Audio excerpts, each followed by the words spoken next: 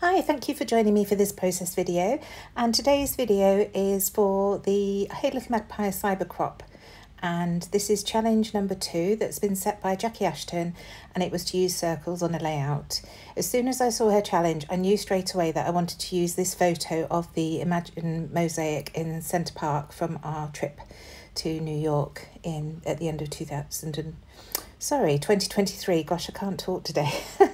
So first of all, I'm using some mixed media. I've got a new ink called Weathered Wood, Tim Holtz Distress Oxide, because I wanted a nice grey, and I'm just using my brayer to roll that watered down onto my background paper, just straight up the middle, and you saw I went a couple of times horizontally as well as vertically.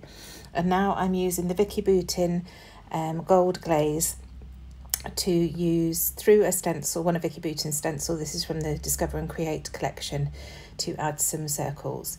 So you can see I've used some washi to mask off the bits that I don't want the glaze to go over, and I just misted my stencil brush. It was a tip I saw Vicky mentioning on one of her Friday night lives, and I thought I'd give it a go. It's supposed to help the glaze not be too chunky when it goes through the stencil. So I've done it at the bottom, and I'm just flipping the stencil over and doing it at the top as well, using the same masking tape. And again, I'll add some card at the bottom as I get further down the stencil. I won't make you watch all that. So there it is done. I wasn't careful enough pulling this stencil off, and I have pulled a little bit of the card. You can see just there on the right hand side, but it's fine, the photo will cover it. I'm not too concerned. So now I'm using that same ink, the Weathered Wood, the Distress Oxide, with some print shop stamps, pulling out the circular elements of this stamp. I love the effect of tone on tone. When you water down an ink, you get the watercolour look, and then when you use it solid as it is, it's much darker, and it looks really effective when you use stamps with it, doing it that way.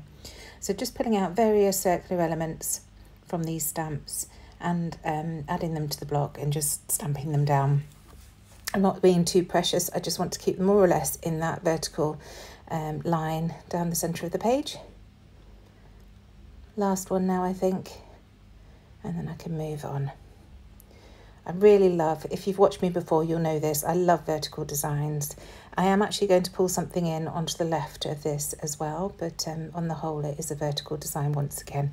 And this photo, it was quite difficult to get a photo because obviously everybody wants to stand on the mosaic to have their photo done or have a film of them for TikTok or what have you.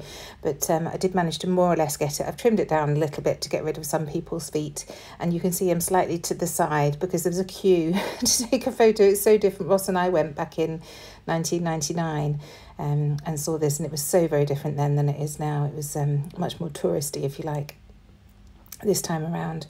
But the fact that I'm slightly on the side gave me a little bit of difficulty when I'm sticking this photo down. You'll see soon. But in the meantime, I'm not sticking it down. I'm just embellishing the layout and deciding what to do. So I've matted the photo onto some 6x8 paper from this collection. And now I'm just going through all the papery pieces and the ephemera pieces to see what else to add. Straight away, I saw these washi tape stickers of the branch and the bird, and I thought that would be a really nice thing to add to this layout, just coming out from the left-hand side, because obviously we're in a park. And it just sort of breaks up that straight vertical line that I've got going on. I then look through the washi tape stickers to see what else there is, and I find these circular elements. So I've added the pink one to the bottom right hand corner of the photo, and then this blue one I'm just cutting in half to add half to the bottom and half to the top, so it looks as if they're going off the page, and this sort of stretches the eye right the way down the page. So there's the other half at the top there. And now I'm thinking about how I'm going to put that photo down still. I see another branch, so I'm just going to add that underneath the main branch.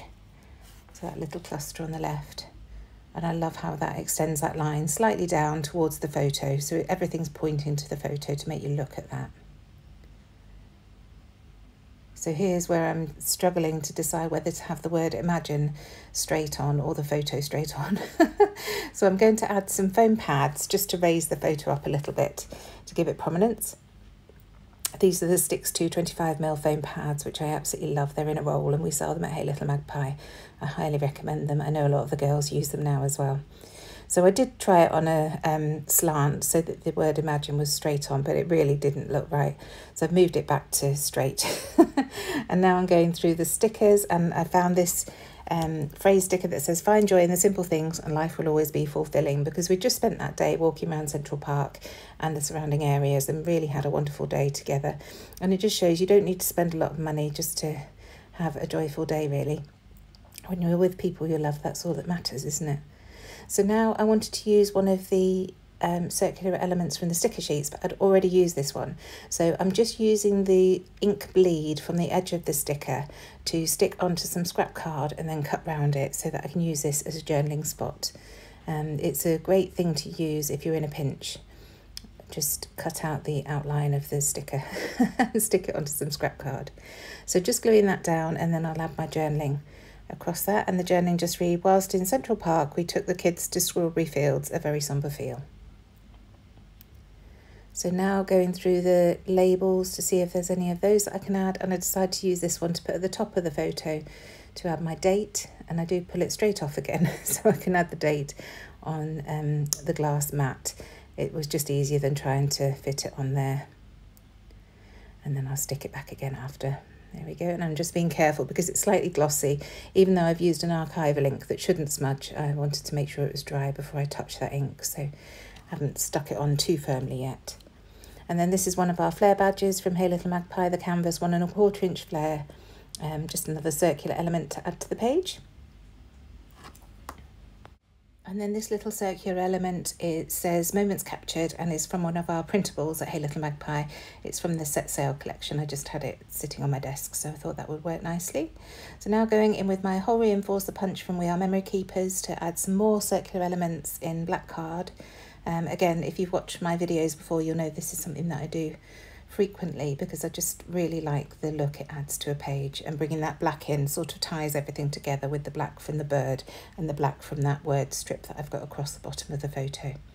So again, I'm cutting one in half to add to the top and the bottom of the page, just for that continuity to take your eye right off the page. I won't make you watch me sticking all this down. There you go. And then finally I'm going to go in with some mark making with my black gel pen, and I'm just doing squiggles. And the great thing about squiggles is you can just keep going until it's circular. Quite often I start off slightly oval, but you can self-correct and just keep going until you're happy with the mark that you've created. And I'm doing bigger ones and smaller ones. I am sorry about the camera shake. I was obviously going a bit hard on my squiggles there. So very nearly done now. Do check out Hey Little Magpie Chat and Inspiration on Facebook. I'll leave the link below, and we'd love it if you joined us. It's a great community group and there's loads of inspiration provided there. So, this was the very last thing I did. I went in with my pen lid and some black soot ink, and I'm just going around adding some rings using that pen lid as a stamp. Anything circular, this is a great way of doing it. I quite often do it where I water the ink down, but today I decided to be bold and just use the ink as is, and it worked out perfectly. Thanks so much for joining me. I really hope you've enjoyed this process video. I do hope you'll join in and try the challenge and see what else the team have set, and I shall see you again very soon. Bye.